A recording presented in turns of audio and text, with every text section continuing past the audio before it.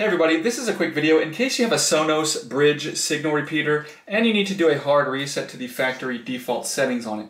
Now you're going to want to do this for one of two reasons. The first one is troubleshooting. If you're having any issues with this repeater not connecting to your device, or if it's not pairing or syncing with your devices or Wi-Fi, or if you're having any kind of connectivity or functionality issues with it, they can very often be fixed with a hard reset to the factory default settings. Now, you're going to need to set it up again once you do this, but that's the second reason you might want to do it. If you're trying to get a fresh start with this device, like you're setting it up on a new audio system or whatever, and you just want to get it back to the way it was when it came out of the box, we can do that real easily. All we need to do is unplug it from the wall, and then once we unplug it from the wall, we're going to come in and press and hold the connect button here.